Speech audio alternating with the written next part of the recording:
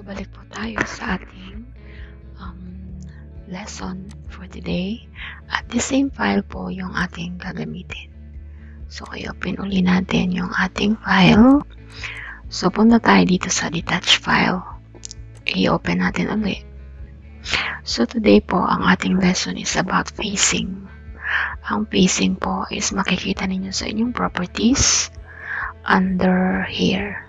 So, may facing, filter, ito yung mga choices, at saka may face, ito rin yung choices.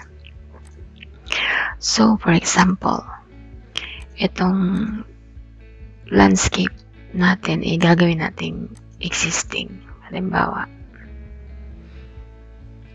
so select all, entire project, at gawin natin siyang existing. Okay. So, nag-iba po ang kulay ng existing kasi ang existing is always gray. So, pagpunta mo dito sa view, andito yung ang iyong, manage, andito yung iyong faces. So, sa faces, makikita mo, meron kang existing at saka meron kang new construction. So, anytime, pwede kang mag-add. So, pag nag-add ka after existing or before existing. So, normally, existing yung pinakauna. So, after existing, pwede ka mag-add phase 1 or demolition or whatever facing na gusto mong gawin. So, pag halimbawa, dagdagan mo siya ng demolition phase. Ayan. Dagdag ka lang. And then press apply. And then sa face filters naman, ito yung mga default niya. Show complete, show demo plus new, show previous plus demo, show previous plus new, show face, previous face. And then sa graphic override, pagka existing, lagi siyang naka-gray, pwede nyo siyang palitan ng ibang color. Pag demolish naman, siya ay hidden at pwede mo ring palitan ng kulay.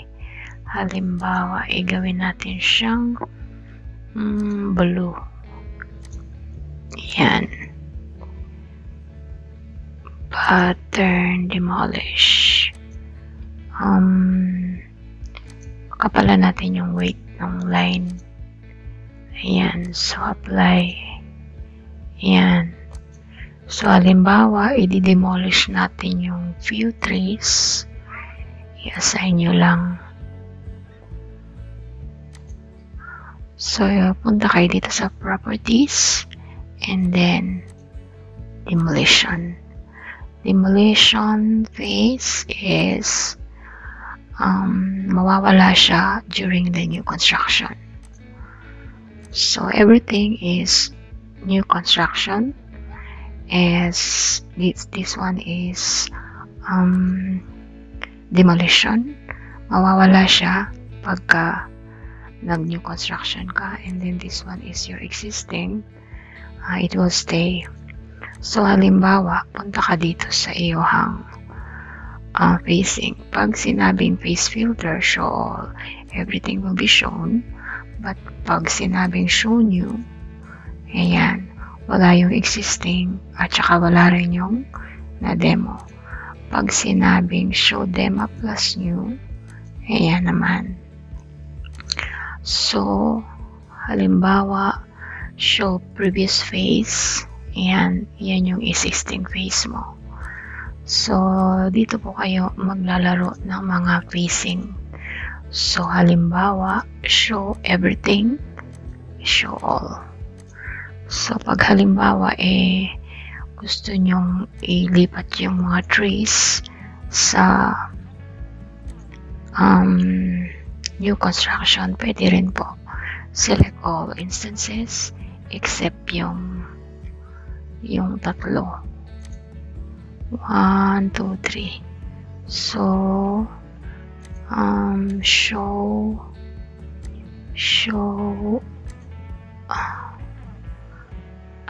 show mo lang yung existing.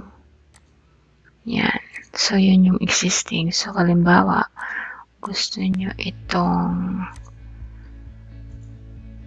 select all in project. So, phase created. Gusto siya ilipat sa new construction. Ayan. So, yan na lang yung matitira sa existing mo. So, pagpunta mo sa new construction at show new, yan na yun. Yan lang yung mga new item sa yung construction phase. So, halimbawa naman, pag nag-wall kayo or sabihin natin itong roof mo is on another phase, so pwede ka pang magawa ng phase. So, after construction, yun yung iyong roofing and finishes. Halimbawa. So, paglagay mo dito, i-assign mo lang siya. So, ayan. So, pag new construction, hindi siya makikita. Dito ka lang sa roofing and finishes. And then, show all. Ayan. Kaya lang, nag-gray siya lahat. So, ang gawin mo, punta ka sa iyong new construction. At saka, gawin mo tong show new lang. And then, punta ka sa punta ka sa yung roofing and finishes, and then